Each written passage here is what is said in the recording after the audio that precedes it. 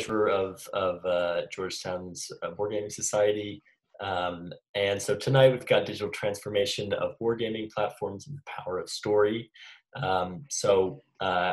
I will be turning my mic off and camera off so you don't have to look at my ugly face anymore. But we're really excited to have Andrew Gordon, Stephen Gordon, and Colonel Walter Yates hosting tonight. So I won't try and butcher your resumes. I'll let you guys kind of introduce yourselves, but just a quick kind of how this works. Typically, if we do ask that people, obviously our non-presenters, turn your mic and camera off, just to kind of reduce the bandwidth and outside noise. And if you have questions or comments, feel free to toss them in the chat or to me privately.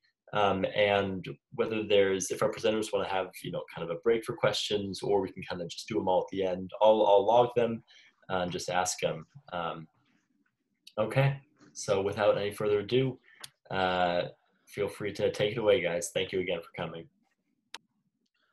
All right, well, thank you. I'll kick it off. This is Stephen. I'm going to be joined by two experts, Andrew Gordon, my brother, actually. We look a lot alike. I'm going to save my bandwidth, save you from watching me, and look at the slides, and Walt Yates.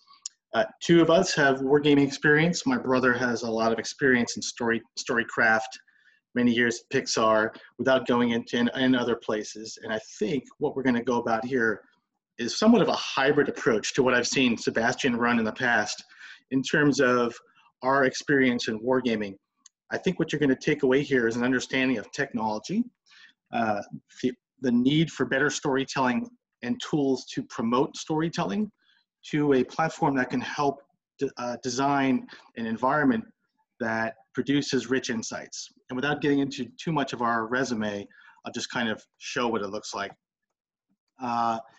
This is us. This is who we learned from. You probably recognize these faces. Walt Yates, retired Marine. I met Walt when he was in uniform, walking the halls of Quantico, when about 5 years ago, I started really digging into this concept of bringing Microsoft's experience with AAA gaming and delivering a hyperscale cloud and bringing everybody together for productivity needs, and really thinking about the problem of helping the Marine Corps modernize and transform the way that they analyze, run war games, distribute themselves, attack problems, analyze and produce answers faster, and hopefully with more precision. So I just really climbed up on the second deck of a building at the Wargaming lab and started digging in as a problem solver at Microsoft. It's kind of what we're there to do. And you can see, from the people that were hanging around in the screen, that's kind of what they expect of us. Walt, do you want to say a quick hello, and then Andrew, a quick hello? Good evening. It's a pleasure to be here. My background is, lest anybody be confused about where I come from in the Marine Corps, my background started in the field artillery, and I transitioned over at about the 15-year point in my career into modeling and simulation, and then finally ended up being an acquisition management officer for training systems. So my perspective on this is in the application of modeling and simulation to support wargaming. But as we will come to discuss, wargaming is an inherently human-in-the-loop activity, and simulations can support, but they are not the primary function. And I'll pass it back to Steve or Andrew. Yep. Hey everybody, I'm Andrew Gordon, Steve's brother. And I kind of work in a different industry. I'm mostly working in the entertainment business. And I was at Pixar for 20 years, Warner Brothers before that. And I spent a couple years in London and Paris working on some films, and now I'm back in California. Nice to be here. So Andrew wins on the weather, and we'll continue. So here's my experience in wargaming, and Walt's going to add some commentary. Started maybe 5 years ago or so. I've traveled around to all of these different places in support of these customers that we had working at Microsoft, supporting every region around the globe, essentially, and they all came to have different problems. And we weren't necessarily talking always about wargaming. We were talking about sort of the challenges and the nuances in a lot of different regions. So as we were traveling around trying to transform using technology and improving processes for really decision support and analytics, and bringing cloud native capabilities, whether it was developing new software or using existing on-premise capabilities combined with the cloud, we found that the problems, they sort of shared a common need to get to more answers quicker. And for the European community, it was a lot of the conversation was around gaming and simulation of logistics problems. A couple of the conversations, and by the way, all of this is unclassified. A couple of the conversations we were having as we looked at the map of the European theater were centered around logistics and the movement of equipment in and around the tight European theater, where commercial shipping ports were part of the equation, and lower end security around those ports. They're not DoD strength. Sometimes those ports were owned by foreign countries and companies. A little lesson from World War II, they used to cut the rail gauge so you couldn't offload your equipment when you moved things around. They even took out entire rail tracks. But just the gauge of things different from country to country made it hard for them to kind of predict and answer the question, did my supplies arrive?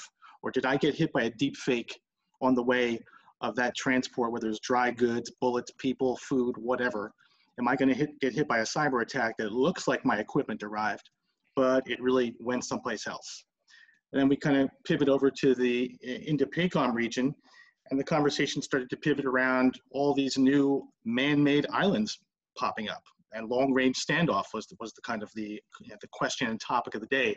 And what is technology? What does a software company have to do with any of that? And then some of the other commands around the map, you can sort of see that information warfare was becoming a problem. Didn't know what was real or fake. Seemed legitimate. The sources seemed legitimate. But a little article that started down in the Horn of Africa at a small newspaper online sort of grew and grew. The story was repeated by legitimate news agencies and promoted, and all of a sudden it became sort of the source of truth. So information warfare, especially afloat, looking at a bunch of different systems. If any of you have ever been in a JOC, you're looking at a lot of different stuff, like you would maybe on a Wall Street trading floor, when there were Wall Street trading floors with people dominating the floor. Now it's kind of electronic, but it was almost the same kind of environment.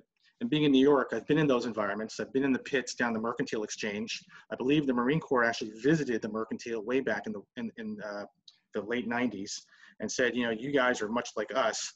You're looking at a lot of information. It's kind of chaotic. We don't know what's exactly truth, but we've got to make some sense of this stuff, and fast.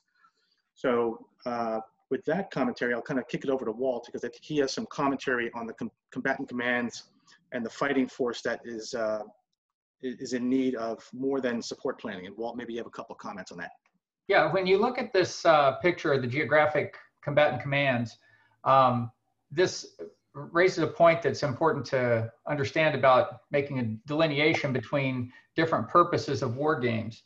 These combatant commanders are in command of forces deployed in these regions today, and their need for wargaming is mostly in the domain of emergent threats that they will have to counter and respond to with the force that they have right now. So they're talking about the forces that they have available or that could be deployed into their area of operations, and the equipment sets that they have. That's a near-term application of wargaming, and it fits within the Army's military decision-making process and the Marine Corps planning process. It's a step in that course of action development analysis or wargaming, and then issuing the orders and executing an operation. The other side of wargaming is a longer term, where you're looking at a scenario and potential threats and adversaries that are several years in the future, 10, 20 years in the future, perhaps. So that type of wargaming is done mainly for the purpose of force design. You're not necessarily going to be accurate in your assumptions about the adversaries that you may face, hopefully somewhat accurate, but it's more about determining now the long lead time that it takes to recruit, train, and equip and organize the force that you will need to counter the emergent threats. And these emergent scenarios depend not only on technological advances, but also geopolitical and diplomatic circumstances and other factors. So I just wanted to raise in your mind the idea that there is near-term wargaming You fight the war with the force you have, and long-term wargaming, designing the force that you want to have to achieve overmatch and dominance in the future. Steve? Yeah, thank you, Walt. And I think it's important here to settle on a definition. And then I'm going to take you through a couple of the issues and challenges, and we'll get into the technology and story crafting. You know, when the definition here is pointed out in the joint publication, has a focus on human decision-making and conflict as opposed to sort of computer algorithms executing the doctrine. The role that the staff plays is a unique outcome versus automating doctrine. And again, Walt, back to you on that commentary on the definition, as you pointed this out as the understood definition of wargaming across the services. Yes, so unlike a simulation or a deterministic analysis or even stochastic analysis, where it's repeatable using the same pseudo-random number seeds, the human element in actual wargaming means that you're never going to have exactly the same outcome with different people, or even the same people on different days with the initial conditions, because there is that element of human decision-making and the way you change your thinking over time and experience and so forth. So key elements in this definition is that it's a synthetic environment in which people make decisions and respond to those consequences, to the consequences of those decisions. So by synthetic environment, we can mean things as simple as the board game and the original Kriegspiel that the Prussian General Staff developed in the 19th century, and to which is very similar board games and tools are used today, to virtual and constructive simulations with computer generated forces that act and execute the commands of the humans in the loop. And it raises an important question that you have to determine early in the design of your war game. How big do you want, how many humans in the loop do you want? Do you want it to be just the commander and the primary staff officers, or do you want to expand it to a few levels farther down and get a different feel and different type of outcome? But that more on that in the planning process. Yeah, thanks, Walt. And so, you know, when you think about what's a software company have to do with this, or, you know, so where does technology fit? So we felt, as we speak to the different service branches and participants, stakeholders, developers of war games, consultants, and so on, that, you know, it's generally agreed to that the modern technology transformation to enhance wargaming could improve decision analysis if you had more realistic simulation of conflict, and not just kinetic, but as Walt said, diplomatic, sort of non-kinetic environments, more realistic and challenging data to the equation. So a synthetic environment, but with humans in the loop, but a little bit more challenging on the data side. And I want to kind of come back as we was talking about kind of traveling around the different commands, combatant commands. These were some of the points that we kept hearing over and over again. I'm talking about my colleagues and myself, and coming back to the command posts and sort of debriefing for the day.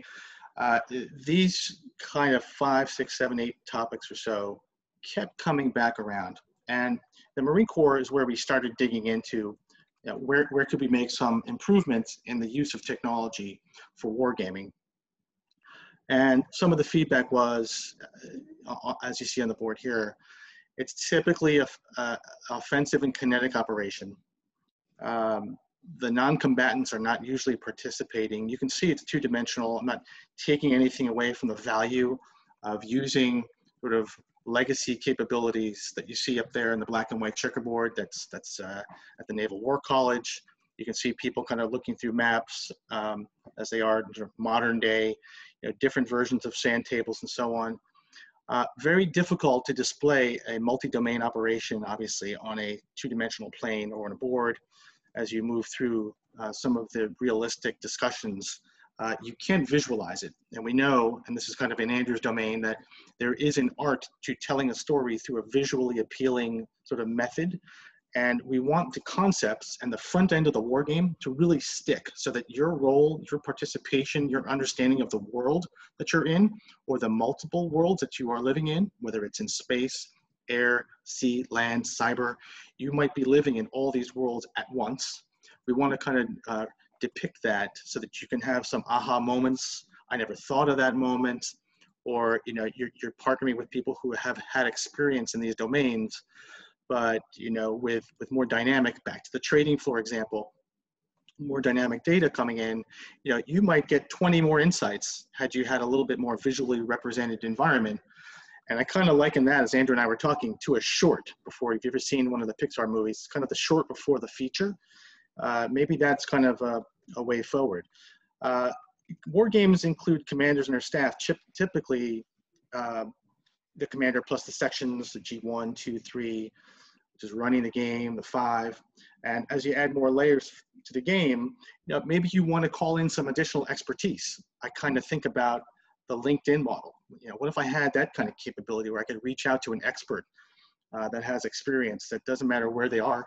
They have an expertise that I need to tap, and they're the best at what they do. And I want the best answers coming into my, or insights rather, coming into my model to take into consideration. So how do we turn that corner? And before I move on that, Walt, anything else on your plate before we move on to the next step? Well, if you look at these pictures and think about what's being executed here, you realize the importance of taking notes, because the record of what happened during a war game is traditionally recorded in a mostly manual fashion. And of course you can video and audio record the events in a traditional war game, but part of the potential for digital transformation is to record objective data on the simulations that you use to support this. And the people don't change the importance of their role, but part of the idea behind a digital transformation is that you could provide those people with more realistic data streams and information that would more accurately simulate the environments in which they would actually execute an operation. So it's the belief that with better stimuli for our human decision makers, we could potentially have better outcomes or more useful outcomes from our wargaming.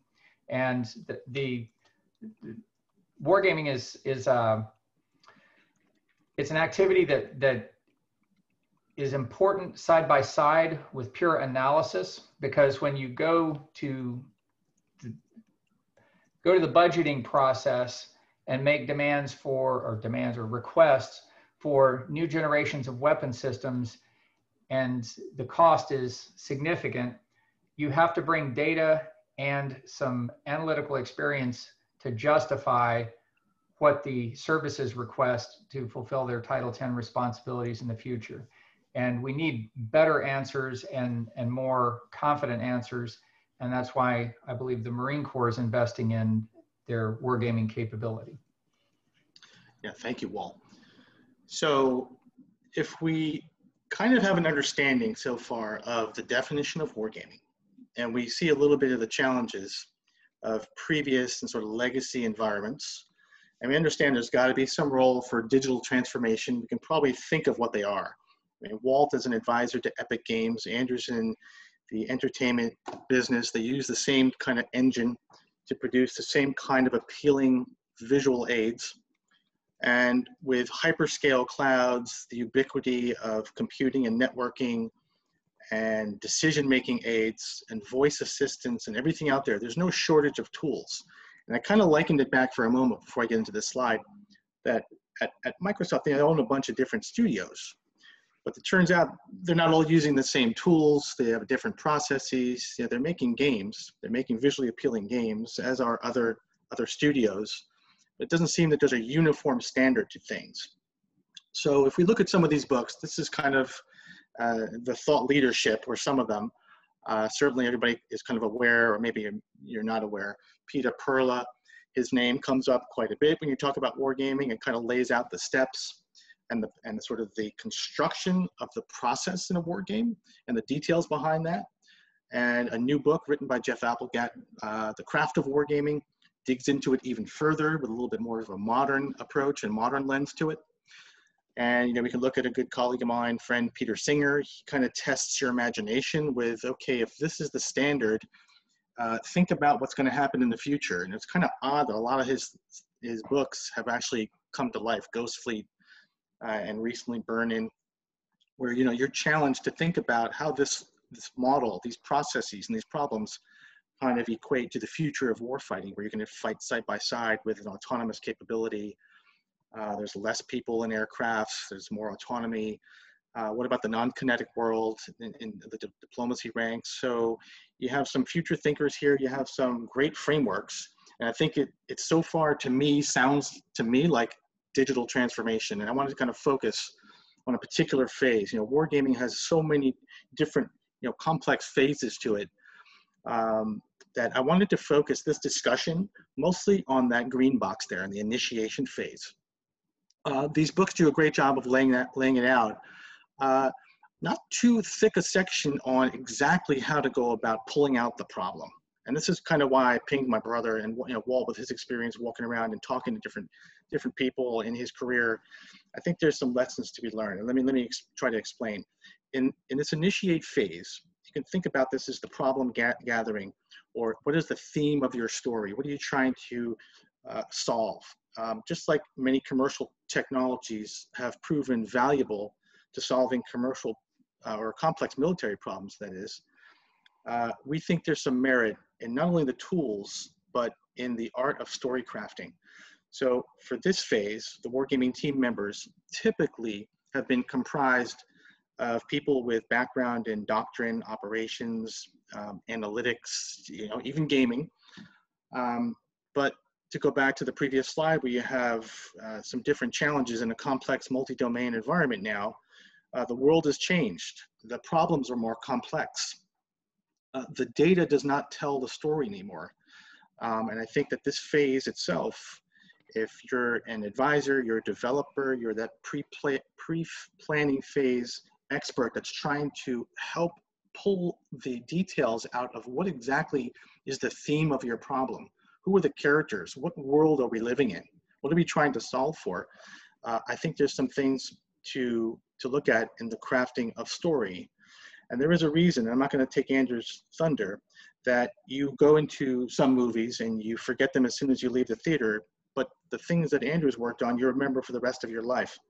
You remember these stories because they're impactful, they're personal, they are memorable, they cut through the noise, and they get to sort of the heart of what you're trying to accomplish visually. And then you can get into the framework and you can sort of kind of plot along with the various tools. And now the tools are working for you because you've designed the story so well that the tool is just going to help you execute it. Similarly to story development, the question behind a war game has to be engaging, and it has to be important enough for people to want to engage. Even though I might have to participate in this war game, I actually would like to engage. And I'll take a page from one of Andrew's leaders at Pixar again: work for your meal. I'm not going to give you 4. I'm going to give you 2 + 2. You've got to work for it. So Walt had a kind of illustration of the road to war before Desert Storm, and I'd like him to kind of elaborate on that for a moment, and we can move on. Walt? Well, this is not so much part of a war game, but it was in a diplomatic failure to appreciate what was being communicated passively in the road up to the Iraqi invasion of Kuwait. Communications had been made to the U.S. ambassador to Iraq about Iraq's refusal to acknowledge the borders established after World War II and the sovereignty of Kuwait. And the answer, the information was not fully appreciated by the ambassador, and her answer was something that suggested to the Iraqi government the U.S. would not react strongly if Iraq annexed Kuwait. And that series of events that resulted in Iraq invading Kuwait and having a completely unanticipated response, not only from the United States, but a very large coalition that resulted in Desert Shield and then Desert Storm, is the type of narrative that can really help you get a better war game for having people engaged in the story and the details of the circumstances leading up to it. Because when you start the war game, everything going forward is your decision, but understanding and appreciating the situation that preceded it is really critical to getting the answers that you need to the question that the sponsor has laid out for the war game to answer. And just bear that in mind.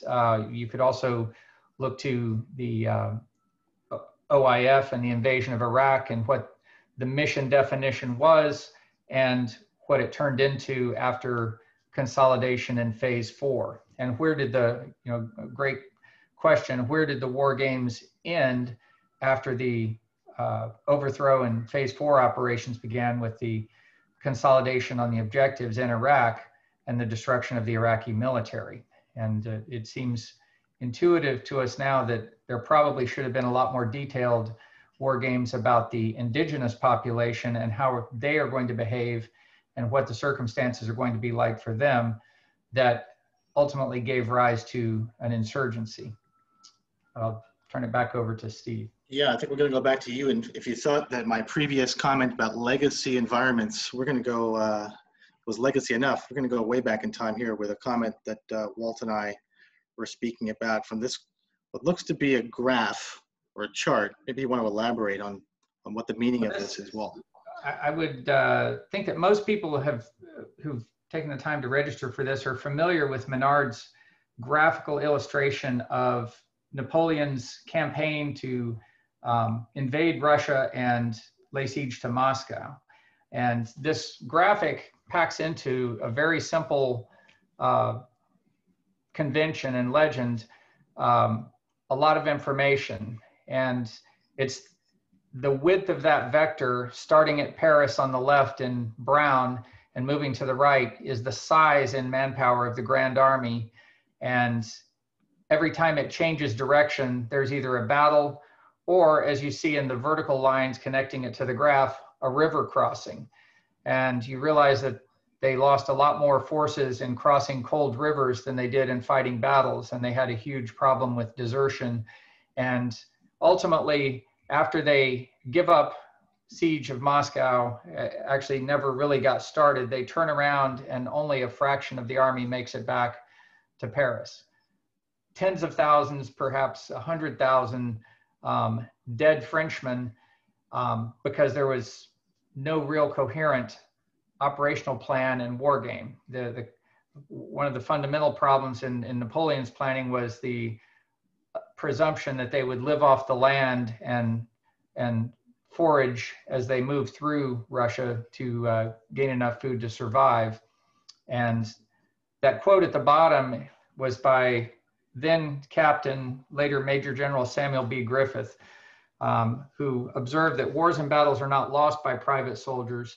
They win them but don't lose them. They're lost by commanders, staffs, and troop leaders, and they're often lost long before they start.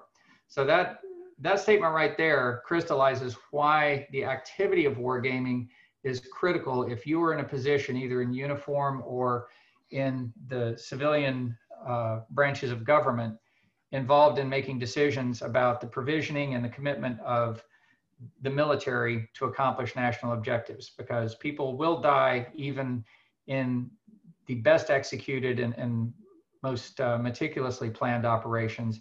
So it's a matter that's a moral duty to do well. Yeah, thank you, Walt. So let's get a little bit more modern. That was a great example. And let's talk about some tools and some portability from the commercial world. So here's a bunch of pictures.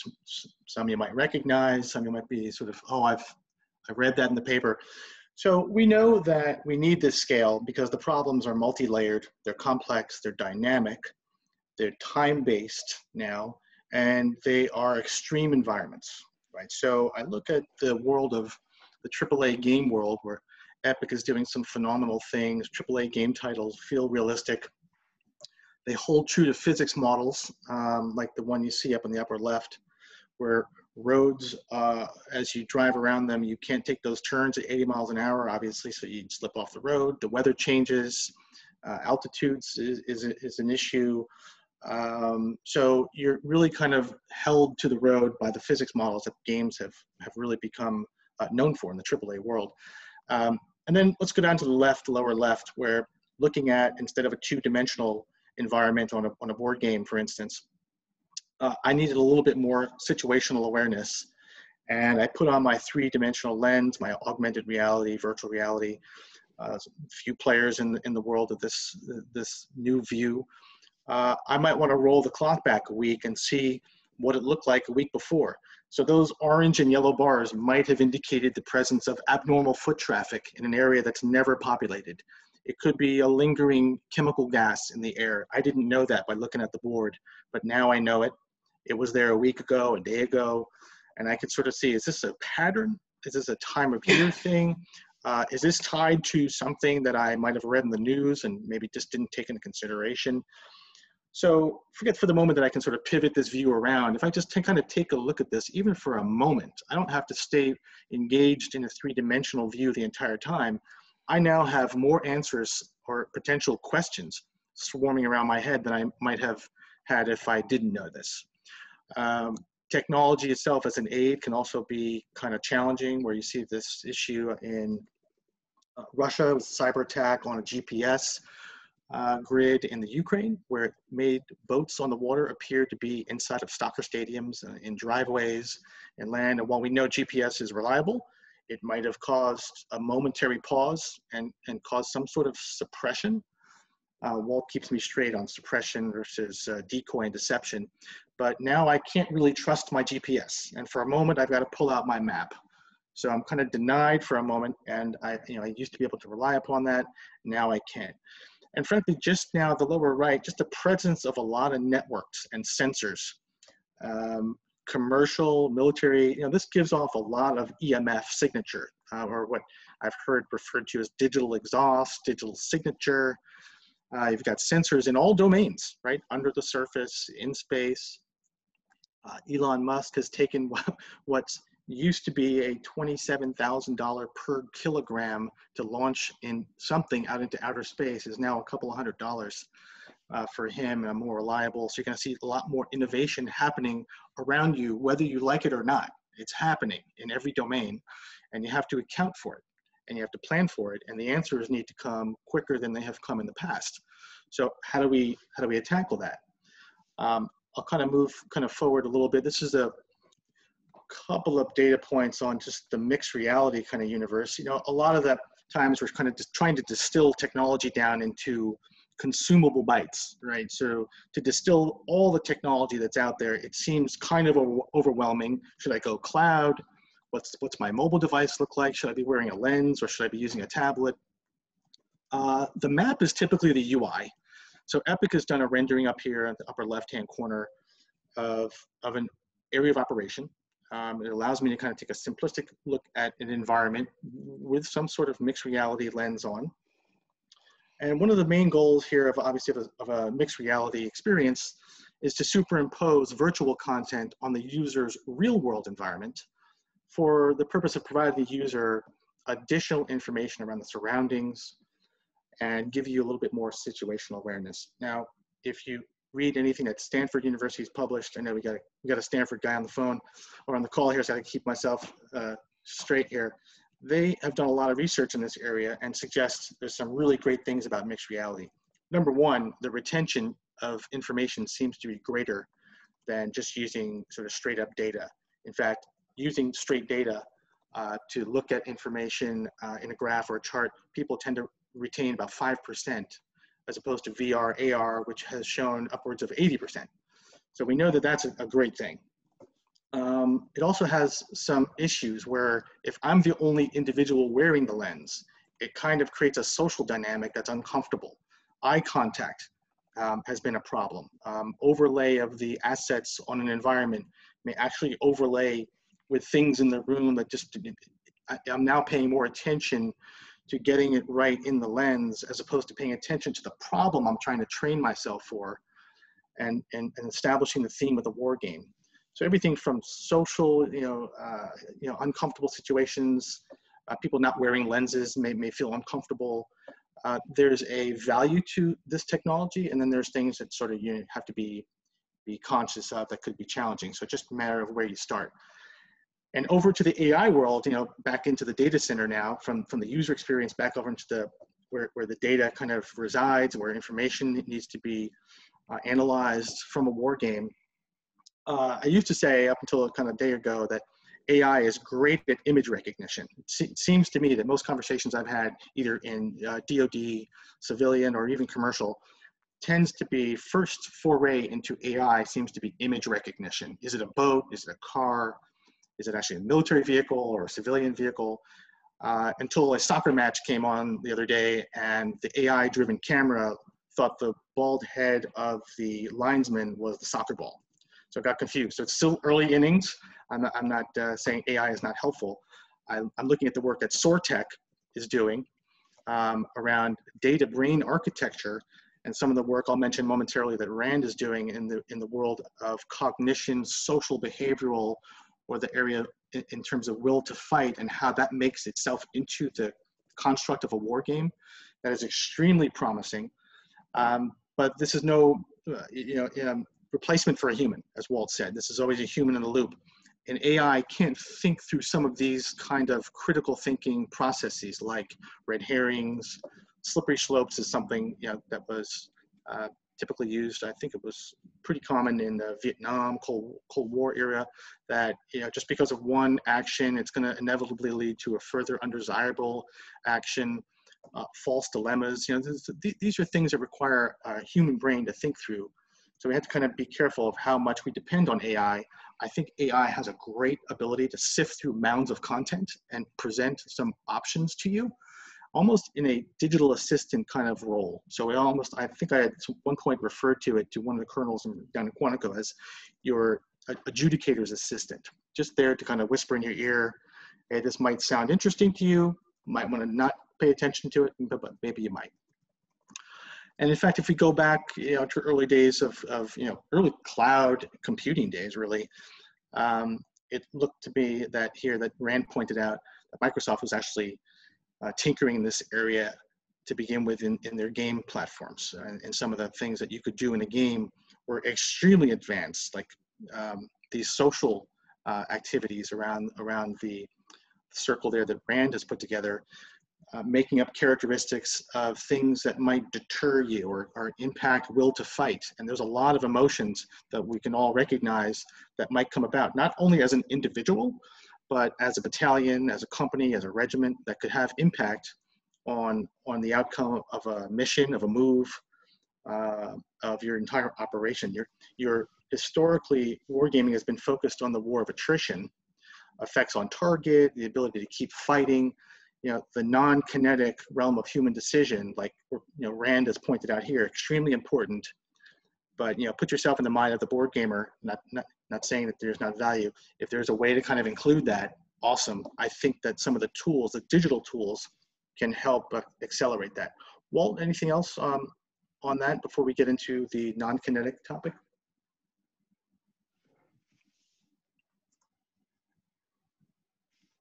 Oh, I'm sorry. That's a good transition to it. Sorry, yeah, we'll keep going. Yeah, so that's it. This is a good transition. So in the realm of non-kinetic, Walt had pointed out to me some work done by Dr. Barry Silverman, University of Pennsylvania School of Engineering. I gave credit down below, of a game called Non-Kin Village. And I think Walt will point out some really interesting things in this simulation. Go ahead, Walt. Okay, so about 10 years ago, actually about 13 years ago, the problem was recognized that most of our training simulations, as distinct from wargaming, but nevertheless, the tools that we were using were focused on kinetic attrition and maybe some logistics. It was focused on what can our systems do when they sense and engage enemy systems.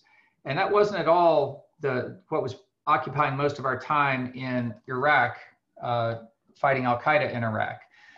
We went there thinking we were fighting and overthrowing the Ba'athist government, and we found ourselves fighting Al-Qaeda in a counterinsurgency environment. And so much of that is left of bang, in that you don't have combat necessarily, and you're trying to avoid it. And so much of that revolves around the non-combatant population and the people that you were there to protect for as long as the mission lasts. And so our simulation tools, Virtual Battle Space by Bohemia Interactive, were not designed to operate in this area. So Dr. Silverman's work for Non-Kin Village essentially took the first 2 or 3 layers of Maslow's hierarchy of need and implemented that in a playable environment. And not only a playable environment in real time, but something that you could iterate months, weeks, months into the future and see how circumstances would cause a steady environment of economic prosperity, or at least subsistence and peacefulness, to deteriorate into something much worse if certain aspects of corruption and insurgent influence were not addressed, or if the occupation force was not sensitive to the needs and behaviors of the local populace. If you treat them with callous disregard, you create what a friend of mine refers to as POIs, or pissed off Iraqis. If they think that you don't care about them, they're not going to support your mission, they're going to support somebody else's. But these type of tools can be used in wargaming for supporting diplomatic and informational campaigns that are left of bang, where our objective in the war game is to prevent a kinetic engagement or combat, and to keep things at a non-kinetic level and still achieve our objectives. Mm-hmm. So the reason, why didn't this transition into wide use? In simple terms, because we withdrew from Iraq and the number of Marines and soldiers deploying into a counterinsurgency environment dropped dramatically. But it's a concept that was very innovative and is on the shelf and could be used in a variety of applications. Mm-hmm. So this is a great example of where AI actually did work, right? So the AI knows, as Walt said, are you observing social customs? Are you negotiating small-scale diplomatic negotiations to avoid escalation? So a user could inject a condition. You could simulate environments like hunger or despair, and as Walt was saying, Maslow's hierarchy of needs that are being satisfied. Otherwise, you're desperate, and desperate leads to things you might not have considered in your war game. So this is where actually an AI has actually, and it was not so recent, has really turned out to be a valuable asset. So I'm about to turn it over to Andrew in a moment here, but I wanted to kind of just put up there for consideration that much like a storyboard that looks like this, early days when you're making an animated feature, it's a lot of different details, different acts, different actors, different themes, kind of looks ugly early.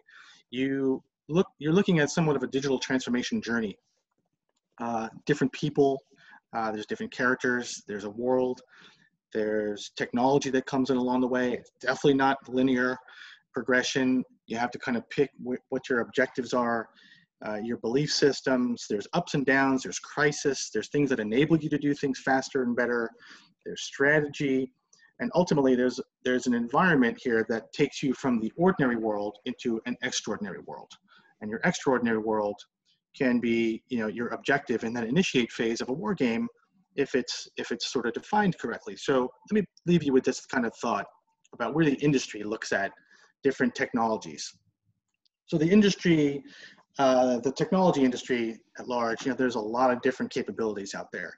So on the left, you can see, look, we have the ability to kind of define some rules, right? The basic CRM that I have in my back pocket tells me where I should start my day. It suggests who to call first, second, third, fourth, based upon news and information and sources of truth that I believed to be true. And therefore, I get a lot of value out of not having to sift through mounds of data because some smart agent's doing that for me. I know there's terrain. My terrain could be urban, it could be global, it could be regional. So you have all these services and data points that are coming in somewhere. They've got to kind of come in somewhere to rest and be analyzed. And we all know that there's a lot of cloud capabilities out there. Transport is fast, it's close, there's proximity to your data anywhere you go now, pretty much, even under the water. There's a lot of data and services that are coming out of not just basic compute, like managing identity and security and moving your information around, making it available. But I'm talking about services that allow you to operate an environment much like you would an eSports tournament, where I have leaderboards. I can see who's kind of cheating their way to victory. I can see who's winning. I can even see the kind of hardware you're winning on, possibly. One point that I thought was completely not relevant to wargaming was this concept of in-game purchases. Actually, it turns out that there is a role for that. If I want to experiment with a capability or a new weapon platform or something that I only want to give to a certain select group just to see how they perform, well, that would be, you've demonstrated some proficiency in an area that I think I'm going to test this out on you. I'm going to give it to group A. I'm going to see how you perform. Or maybe you didn't perform any better and there's a discussion to be had around that. Maybe there's some training that needs to be done, or it's just going to surface more insights. And we can capture information. There's no shortage of game engines out there. The ability to kind of provide a visually appealing environment. I could do that all day long. There's really great, smart, creative people out there that can do this. We're moving more towards a streaming environment. So you can imagine a world where if I want to double the number of games that I need to produce every year, but I can't increase my manpower, I shouldn't have to start from scratch every time. I should be able to repurpose geospatial models, user interfaces, and sort of start from second or third base.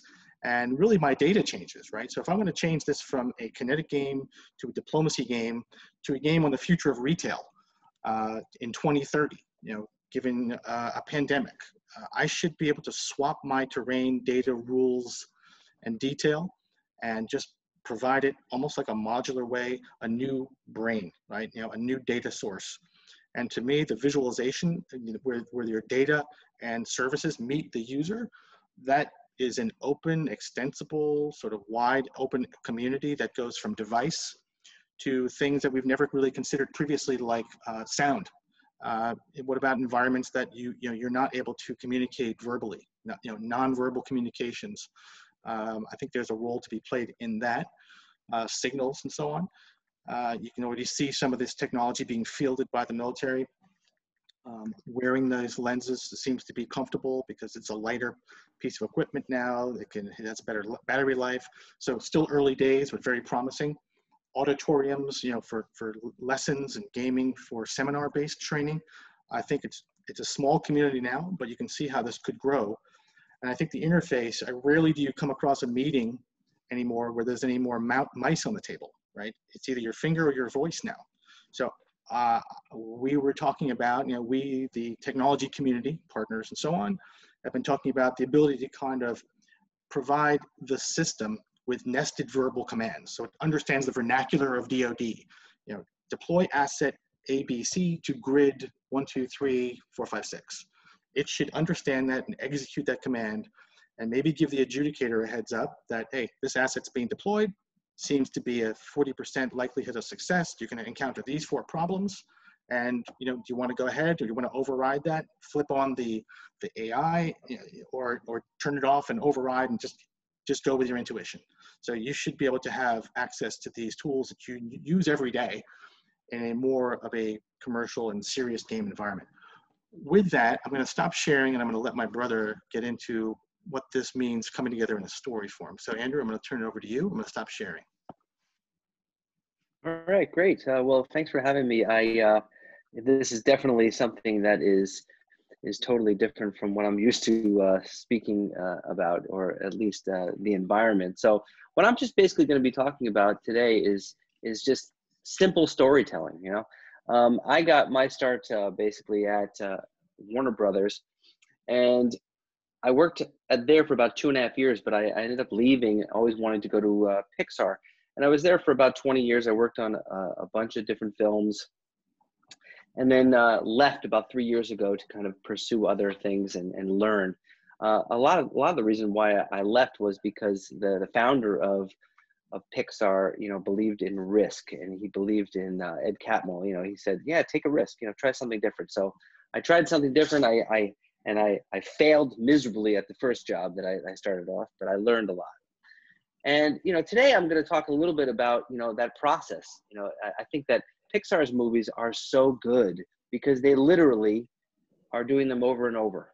and they make them 8, 9, 10 times, and they're saying is story is king. What does that mean, really?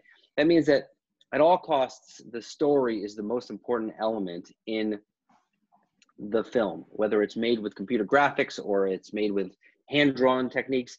Nobody cares at the end of the day. Is the story compelling? Do you care? Do you want to keep watching, right? So if you look at this graphic, at the center of it is a great story, right? On the outer ring of that is the appeal of that story. And then also the believability. Do you buy it? Do you believe the story is real? Yeah? Did somebody say something? Okay. Everybody can hear me, right? Yep. Yeah. Okay, good. And then on the other ring is kind of the research, collaboration, and the iteration of that story. So that's really kind of the magic of a great story, is the fact that, sure, you could put anything in the center, right? It could be a war game story, but on that other ring, it still has to have appeal. It has to have characters that you believe in. It has to have the correct research that goes into that story that makes you say, oh, I believe that, that's real. And because otherwise you're just going to disconnect, right? And then on the bottom is the iteration part, the fact that you're not going to just do the first story, right? If you tell somebody a story of how you got into work today, or how you, a school assignment, you might tell it the first time pretty good, but you tell it again and again, you embellish it. That's where it really starts getting interesting. We're all going to the theater, or we're playing games and whatnot. We want to come out with, hopefully, these kind of themes, these things that make us walk away with something that we remember, not just data, because you will forget that. So universal truths like, money doesn't buy happiness, or sometimes the people closest to you will hurt you the most, right? Those are the things that great stories have, these really kind of universal truths that we connect with. But when you're starting a story, I think that you really want to start with something simple. There was an old contest that Ernest Hemingway was challenged to do. It was called the 6-word story. And his writer friend said, hey, I bet you can't write a story in 6 words that has emotion. And he was like, all right, well, I take that challenge. And he wrote, I think the line he said was, "For sale, baby shoes never worn." And, he won, obviously.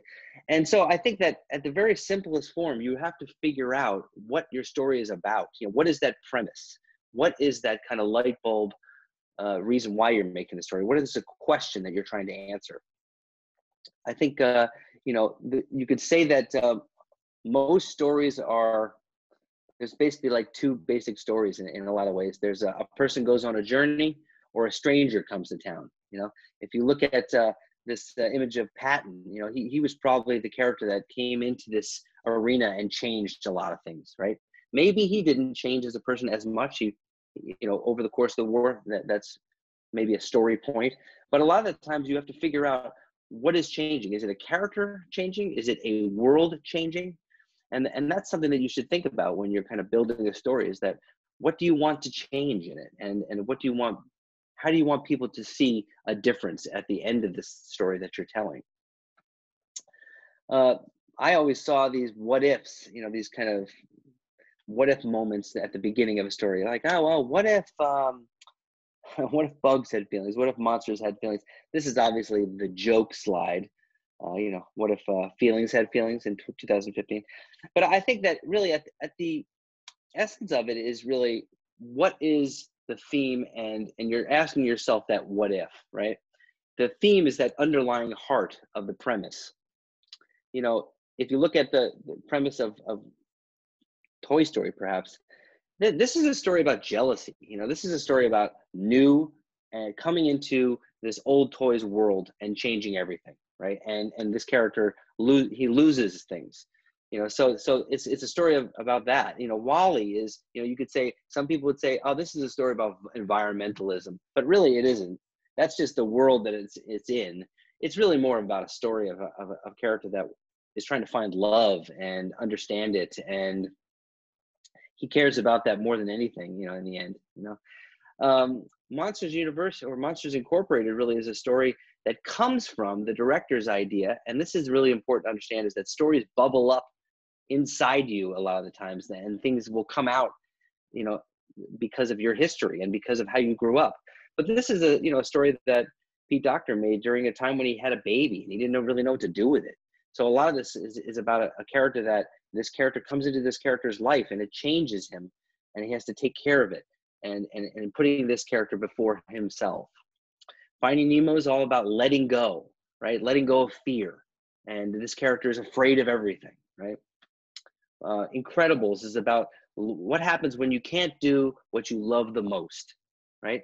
And again, that's a great story, you know, theme that you could really, really dig into, right? A lot of people don't understand the theme of Up. You know, as a matter of fact, I remember being at a talk at Pixar where a story expert said, he asked the audience, what is the theme of this movie?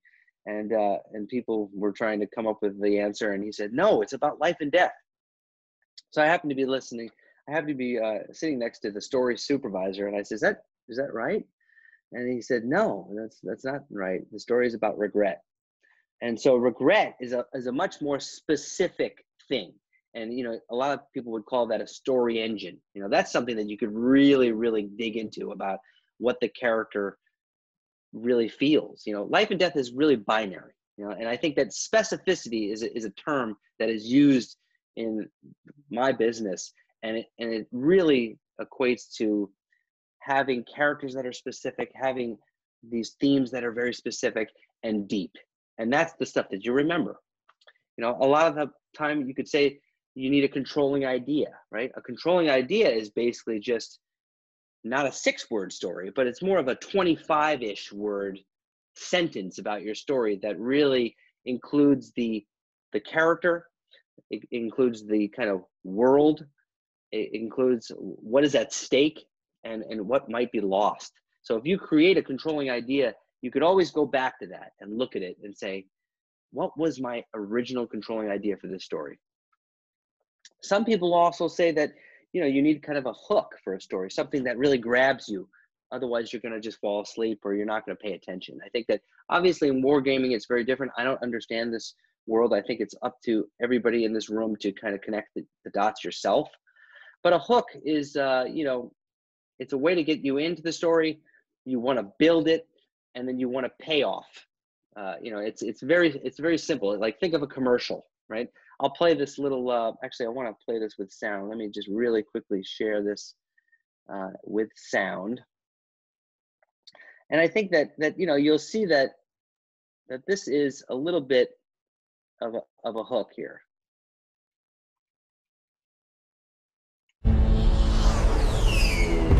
When we go off to war, when we exercise our rights, when we soar to our greatest heights, when we mourn and pray, when our neighbors are at risk. So I don't know if you could hear that. Could everybody hear that? Steve, could you hear that? Yep, I think we can hear that. Yep. So, you know, that's like 4 seconds in, like that's maybe 10 seconds in. And that's getting you in. Then they're going to pay it off with, buy the Wall Street Journal or whatever it is, right? So, you know, I think that it's really important to kind of understand that you have to get your audience hooked quickly. Otherwise, they're going to not really understand. And I think that's really about story structure. Story structure is basically like what you hang the story on. It's the skeleton. A lot of people have said that it's more of a story spine. There's kind of an in point and an exit point. You could even look at it like at the classic writer's kind of graph, which is that there's a beginning and an end, and then there's good fortune and ill fortune, and then the kind of person in a whole idea. Like that person goes in and kind of gets into the kind of belly of the whale, so to speak, and they come out of it again. It's really that simple. If you have this simplicity in even you know, your stories that you're doing for, gosh, even a keynote presentation, you're already going to be ahead of the game.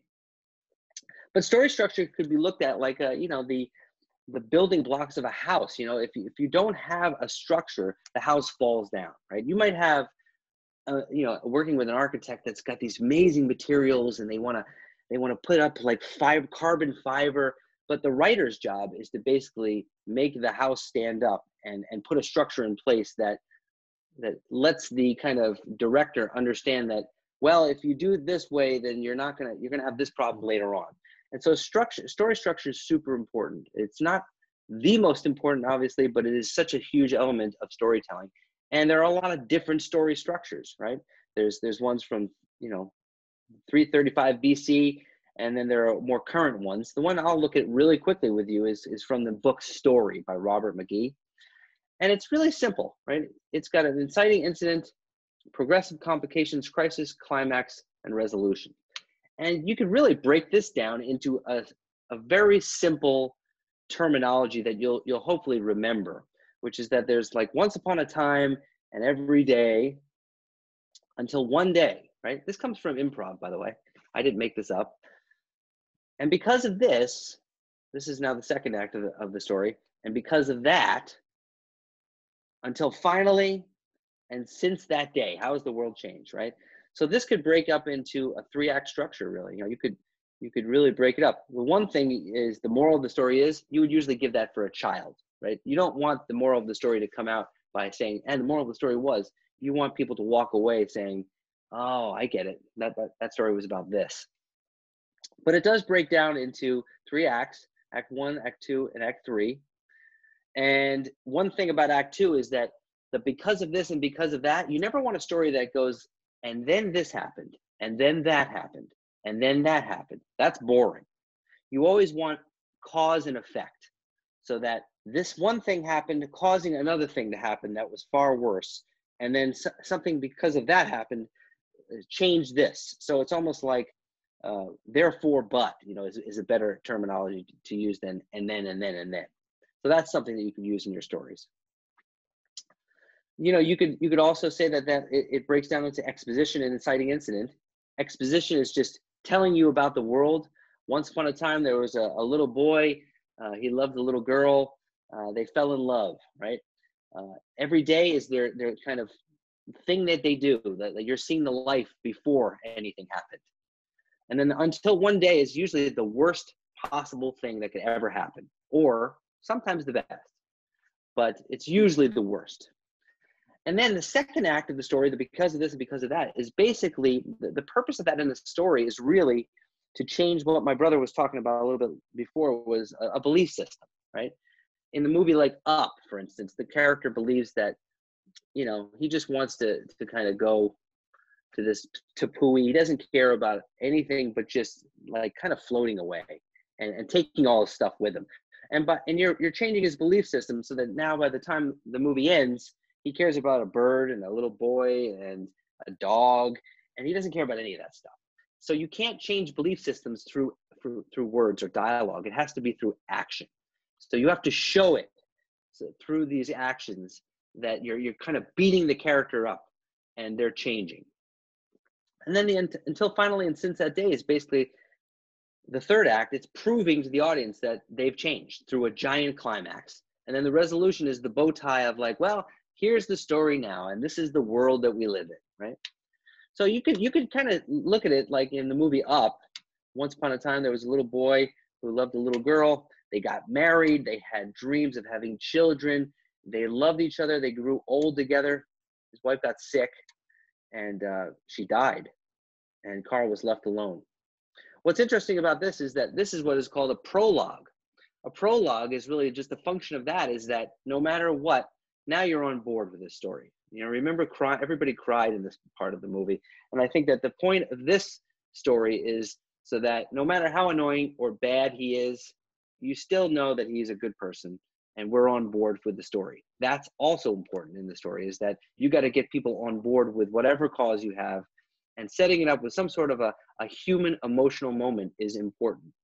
That's what's so important with especially movies from Disney and Pixar, is that they're built on these kind of emotional bedrocks so that you really do care about the characters. They say that people will forget what you said, what you did, but not how you made them feel. I think there's a real truth to that. And it may not fit in with wargaming necessarily, but if you kind of sprinkle it around every now and then where you need it, it'll make it a lot more compelling. My brother was talking about this. This was a saying that Andrew Stanton used to say, which he was a director of Nemo and WALL-E. And it's basically, all it means is that you don't want to spoon feed people. You don't want people to kind of like, you don't want to kind of hit people over the head with ideas, and you want them to come to it themselves. And because the audience is super smart, they're trying to figure everything out while the story's being told. And you don't want to kind of give away these things that they're supposed to come up with. And I think that, Quentin Tarantino does this really well. He makes you think a lot in his films. I also think that there's a lot of candor that, in the notes process, that's something that's really, that I think was talked about. Walt was talking about notes. I think that this is just as important as, and how you give and take notes is so important to getting any sort of art or story or thing better, is candor and honesty and trust. This was kind of the secret brain trust, thing that was at Pixar, was that the idea that a director could come in with his movie, show a bunch of people, they're going to give him honest feedback, and it's really up to him whether they take the notes or not. But the idea is that you don't want to be scared to try things new, right? And I think that that's really important. This is a really great clip. I suggest that you watch that little Vimeo link right down there. Michael Arndt was a great writer at Pixar. He explains how the great stories have 3 sets of stakes. A good story's got 1 set of stakes. It's external, like defusing a bomb, like a James Bond movie. A better story has external and internal, meaning the character is going through something internally. There's a human element. And then the best stories have all 3, which is a philosophical stake. Think Star Wars, good over evil, right? So definitely watch that, and you'll get a lot of information about that sort of storytelling. So you have 3 sets of stakes, and usually so you don't have to listen to that. You could just go watch it. Juxtaposition, yeah. There seems to be a little bit of interference on the slide. I don't know if it's worth closing and opening up again just to clear the screen, but maybe some people are seeing a little bit different screen. Sure. Yeah, it's almost over. So it's probably from the video, but go ahead. Okay, cool. So, another thing that you could use, like another little technique you could use, is the juxtaposition of character, right? How do you use different characters so that you're telling your story better, right? In Pixar films, it's always kind of these buddy stories about 2 characters that are kind of handcuffed to each other. They have to learn from each other in some way. They're on a mission together, and they're forced to kind of deal with each other and learn about each other. And that's something that you could use in your stories. And then I think the last thing I just wanted to talk to you about is just kind of the idea that great stories require a lot of feedback and also a lot of failures, and to get them right. They go through many different iterations.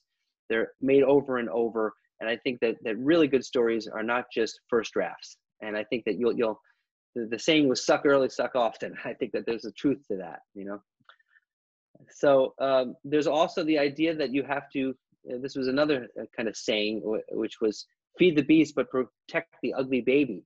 And what this means is that you have production, you have your game to make, you have whatever you're doing, and you have to get that done. But you don't want to also throw out every idea that doesn't look perfect. You want to let those kind of ugly babies grow so that maybe it will turn into a really great idea and a great story. And so that's something to kind of just think about in the back of your head, that there is a split there of feeding the beast and protecting the ugly baby. And this is all in Ed Catmull's book, Creativity, Inc. And then with notes, you want to understand the spirit of the note. If somebody said, I don't get this part of the story, or I don't like this part of the war game, what you have to do is to understand the spirit of the note. What is the kind of note that is being given, and how do you digest it and then prescribe something that will fix it? I think that that's really what the spirit of the note is all about, is that you're not just hearing somebody say something, you're really thinking about, how do I fix it? And what is the right fix for that?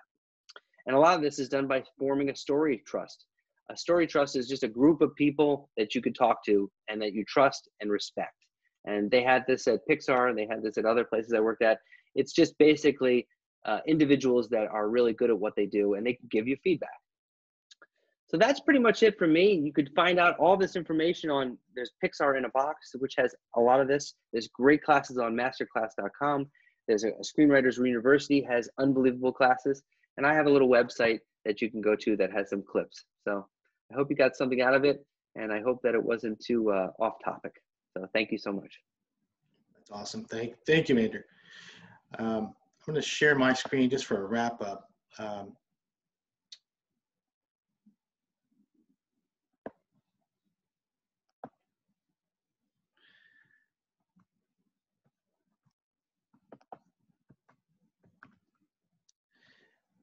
Well, if hopefully everybody can hear me. Everybody hear me?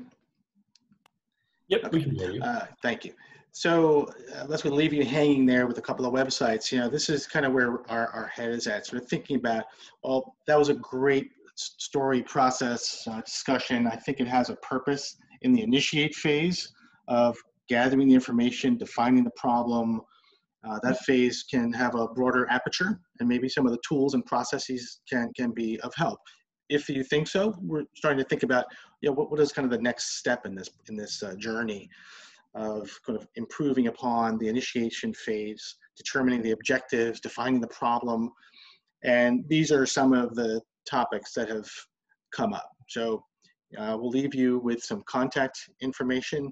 If you're interested in that, that's a class that's in development. I'm not sure the delivery mechanism given the state of the world, but you know, we'll figure that out. But the topic should be of interest because I think it really will help reinforce not only how you get to the technology piece of this equation, but how you can shore it up with great storytelling and definition. These are just some of the great partners that help make this deck possible and this talk possible. I want to thank everybody for their participation. Walt and Andrew for your time. Everybody on this phone call for your election eve time, evening, morning, afternoon, wherever you're calling from. And I guess with that, we are done with the content and kind of kick it over back to the moderator for any next steps. Thank you. Yeah, well, thank you guys. I appreciate it. That was pretty great for me. And I know, I don't know if you were looking, but there's a pretty vivacious chat going on. So it was, thank you again for presenting. Really appreciate it. We do have a couple questions, and for anyone else that if you have questions that come to mind, do feel free to drop them in the chat. One, this is from maybe about an hour ago or so, but it asked if any of the, and this may be for Colonel Yates, but it said, do any of the branches use digital twins as part of the decision-making process analysis without involving like physical persons as part of the simulations? To the best of my knowledge, not in the context of wargaming. Digital twinning is becoming very common in terms of prototyping and model-based systems engineering. Know how it's going to perform before you bend metal, but most of that is at the system level testing and technical application, not so much in the wargaming, because there are so many systems.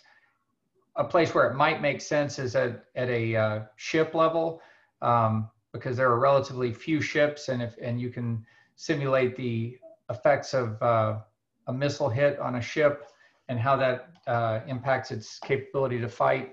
But when you get into hundreds of helicopters, ground combat vehicles, et cetera, I think that would be unwieldy for a war game, but probably is going to become more prevalent inside training exercises and model-based systems engineering evaluations. Hey, Walt, just one additional comment. I know that Slytherin Matrix Games has been working on adding digital twin to the command platform. That might be something that they're looking at. I'm not sure how far down the path they are, but adding that capability of digital twinning a network, for instance, is something that I know that they have been considering. So it's a great question. I think there's some early stage work on that with Slytherin, and I believe it's Scalable Networks, if I'm not mistaken. Mm-hmm. Got it. Thank you. And I know we have one more left. So again, if you have any other that pop in your head, toss them in the chat. Otherwise, this is tentatively the last question. But this is regarding to the human terrain simulations. Carl from the chat had asked if there's any human terrain simulations, but on a macro scale regarding culture and ideology. I am not, I'm not personally aware of any that are being used inside the context of a program of record for decision making or training, but there are commercial off-the-shelf applications that have been used quite frequently just to stimulate the decision-making process. And it's more about, in the training realm, it's more about exercising the decision-making process and giving you plausibly accurate human behaviors to respond to than the right behavior, which I'll use that to highlight one important thing to keep in mind as we bring more digital technology and AI into the domain of wargaming.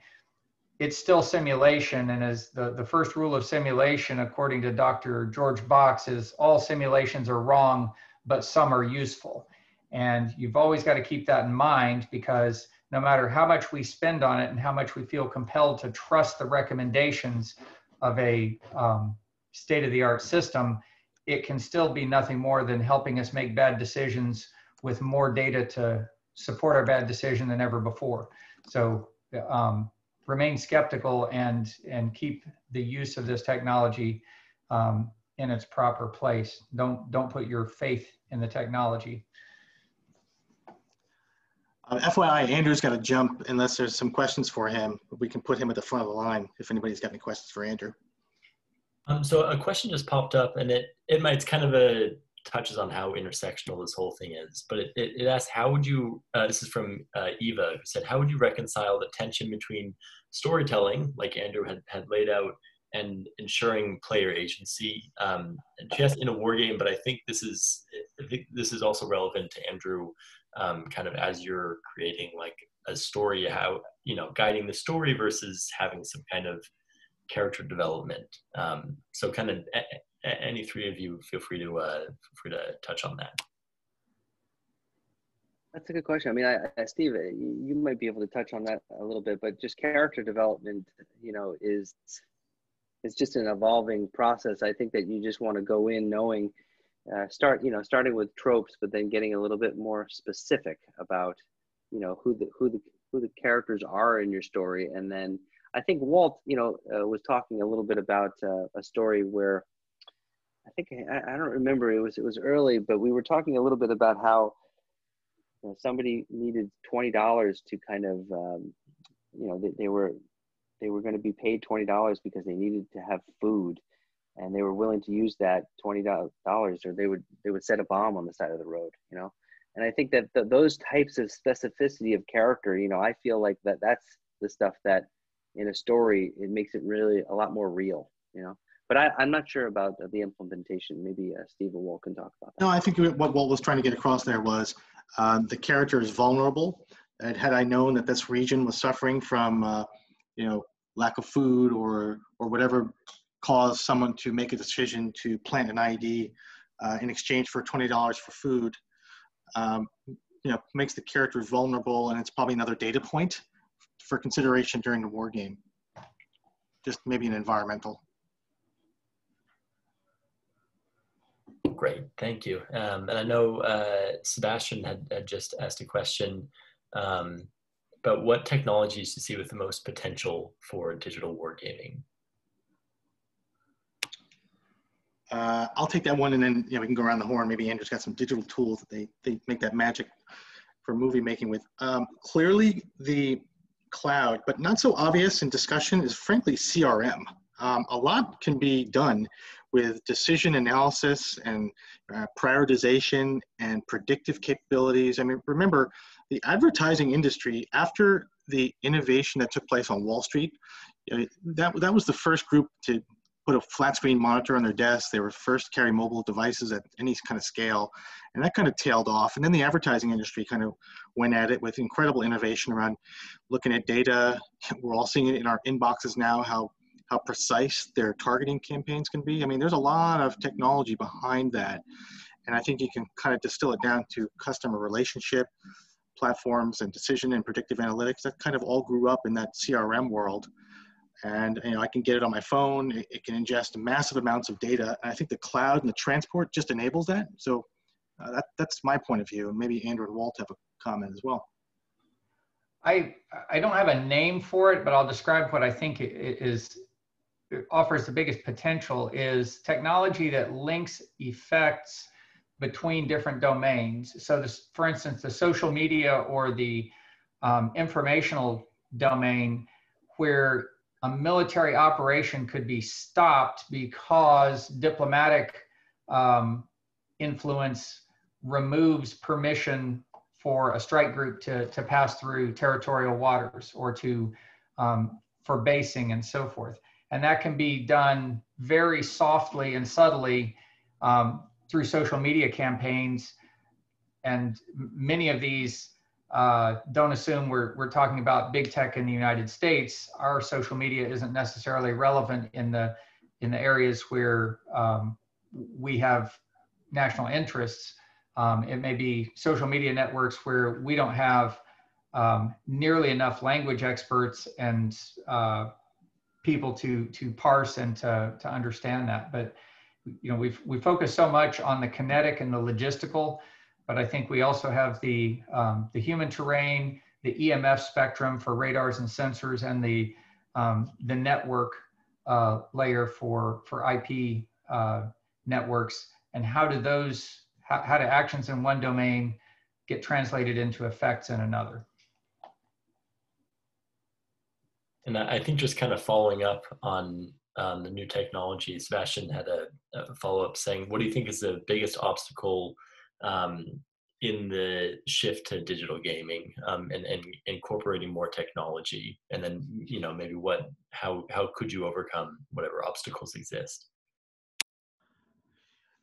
Just having had those discussions across, you know, different geographies globally, it seems to come down to networks and security and culture.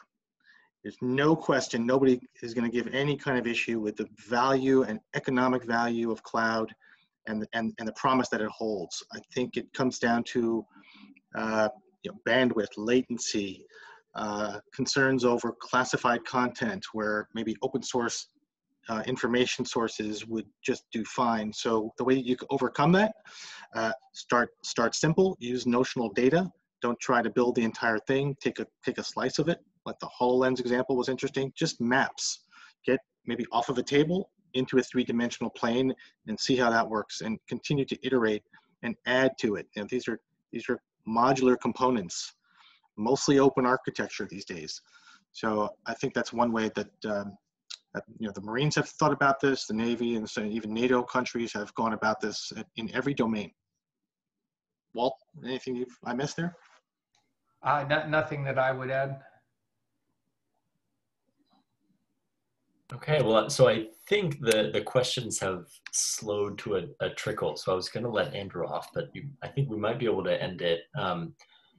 Just actually one last question, and while I ask it, Andrew, Stephen, would you mind putting on the last slide with your contact information? Just in case. Sure. No problem at all. Great. So someone asked whether Epic or Microsoft had developed a wargaming capability that was able to incorporate storytelling. Well, I will offer as a representative from Epic that Epic's desires to be a platform on which simulation applications for government customers are developed, but unlike their entertainment gaming, Epic itself is not developing the content for that. On the other hand, many developers using Epic as a platform for government customers are addressing aspects of the processes that support wargaming. So using one of the hardest things to get just 10 years ago, if you think about it, the rise of the unmanned aerial system, a remotely piloted aircraft with high fidelity visual sensors, now that that's present on the battlefield, you have to have it in the command post to make the decisions in the same way. So it was very highest priority desire to have a good high fidelity visual image generator and simulation environment, and we couldn't get it. We couldn't get anything that approached what you would see from a Predator, a Global Hawk, or Scan Eagle. in the simulation environment. And that was a source of continual frustration for the users, because they say, this is the platform that I use, and yet we can't train with it in simulation. You want me to come do command post exercises, but you deprive me of the types of sensors that I have. And so that's an area where now in 2020, there are a tremendous number of photorealistic sensor platforms that can be correlated to your terrain in your war game scenario. So you can see what is actually there and what it's doing if you have those type of sensors in your scenario. Great, great. So I think finally the questions have ended. I want to give a huge thank you to Andrew Gordon, Stephen Gordon, and Colonel Yates for a really great presentation, and a special thank you for Andrew for reminding me that I did cry in the first 5 minutes of Up. That hit pretty hard. But so as you can see, so everyone's contact information is on this slide. We had a pretty good, I think it was close to about 130 participants. So big thank you to all of our participants for coming, especially as we were in this kind of bizarro Christmas Eve. Yeah, unless any of our panelists or presenters have any kind of last words, I think we're probably okay to end it. And I want to thank everyone for coming. All right, thank you as well, Grant, for moderating. Sebastian, for letting us take time tonight. I appreciate your moderation skills. Thank you as well.